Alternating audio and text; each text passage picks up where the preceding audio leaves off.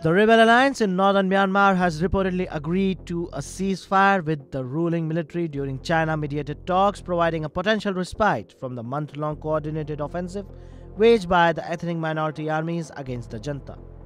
Now, this development comes amid heightened tensions since the military's overthrow of the elected government back in 2021, with ethnic minority groups seeking to end the junta's control over their regions, particularly along the northern border with China.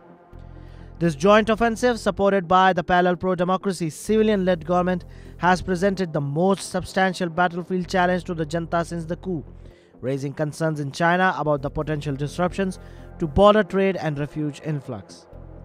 According to a leader of one of the rebel groups, TNLA, also known as the Three Brotherhood Alliance, and the military, both have agreed for a ceasefire without advancing further.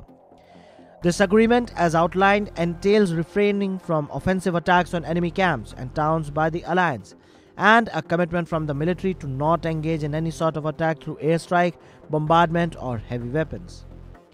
The China's foreign ministry also confirmed that peace talks occurred in the Chinese city of Kunming on 10th and 11th January, during which both sides agreed to an immediate ceasefire and halt the ongoing civil war.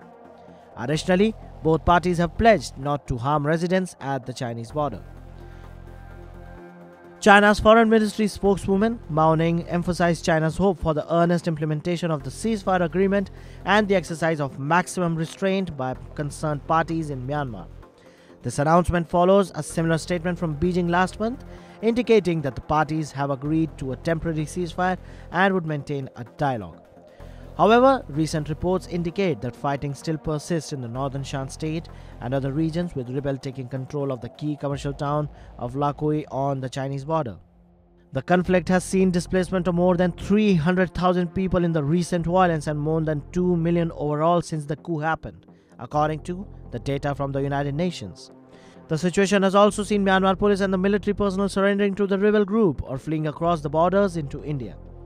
As of now, the representatives of the Myanmar junta have not responded to requests of the comment on the ceasefire.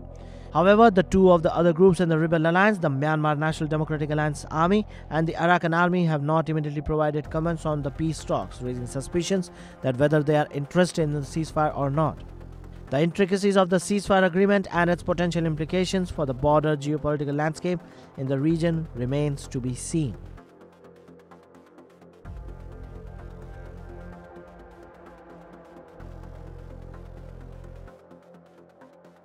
Subscribe to Oneindia channel and never miss an update.